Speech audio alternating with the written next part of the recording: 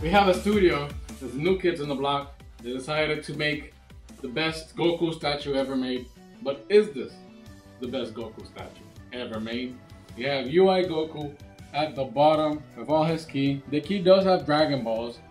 I love that they have all the Dragon Balls. Having Dragon Balls in a Dragon Ball statue is what the anime is about. It's called Dragon Ball for a reason. Kid Buu on the side. Highly detailed striations, the gold. There's no paint bleeding when you look at the Kid Buu and the arm bracelet. There's all one entire piece and they still painted it immaculately. We can say that for the other villains as well. King Piccolo, again, no paint bleeding.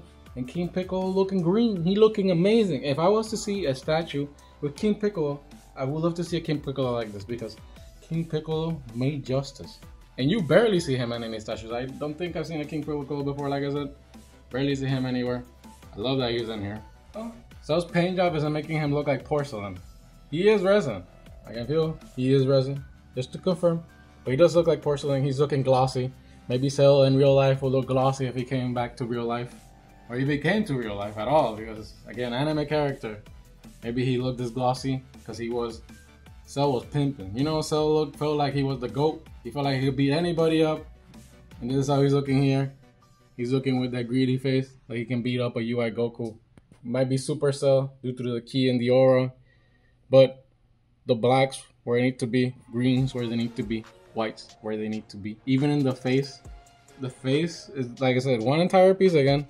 The face, no paint bleeding with the purple and the gold, which is really impressive.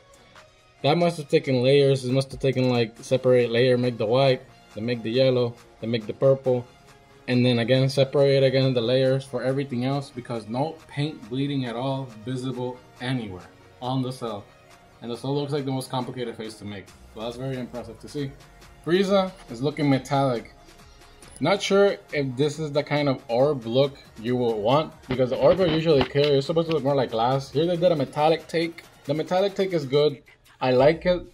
Now, is it my favorite look? Maybe, maybe not. I like more like a clear resin look when it comes to his orbs. But metallic look, definitely different. Definitely well done. Separate pieces, you can see there's division for the head that it was inserted and it was glued in there, and these were also inserted. So here they were more careful with the Cell. Here definitely you can see like all carefulness just to make sure that the white is white and make sure that there was no paint bleeding and with the metallic surfaces. This, not sure if this is resin, it might be, but nonetheless, Frieza's looking good, straight out of the anime. Like, I love it. For Goku, we can tell it's UI Goku because his eyes are gray. Only UI Goku has gray eyes, unlike the older DBZ Goku had gray eyes, and I don't know about it. You guys can correct me in the comments if I am wrong. He does have veins on his arms, and the muscle definition on point everywhere, looking UI as possible, ready to kick ass of everybody around him in the statue. If that was the deal he made, that he wanted to whoop everybody and retrain, he's ready for it. He's looking tip-top condition. Now let's talk about this base. I do not know really what this base represents. I was thinking when it first started being made, I was thinking Tournament of Power, but this is not Tournament of Power. This is more like a shrine. It looks more like a homage to UI Goku. No, it looks more like a homage to Goku himself. Everything that Goku stands for, everything that Goku wanted, and then everything that he has beaten, everything that he's overcome. That's why he's in the front, because it's a representation of everything that this character has made through the journey. And maybe this is what it is, a temple. I think it is a temple to Goku. That's all I can think about, especially with this pillar in the back that we're seeing holding the statue. I don't know the stability here, but be careful when you move the statue because there's two different parts. You need to unbuild it, rebuild it, unbuild it, rebuild it, unbuild it, rebuild it. And if you're moving again, unbuild it, rebuild it. Because if you move this shit, doesn't matter, unless you're the most coordinated person in the world, you colliding inside and GG's. No more statue for you. And then good luck getting replacement pieces with like 100 only in the world, because this is a hard piece to get. Yeah, smaller pieces here and there, but not the big piece.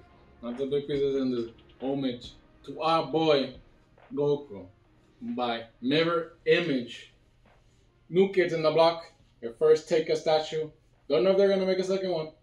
Hopefully my boy Vegeta can get the same dedication. Even though Vegeta didn't really beat anybody, we still put him with the villains because I guess he was the point guard, you know? The assistance to the main shooting guard over here. That's what Vegeta is. And I'll see you guys in the next Flying Raijin episode.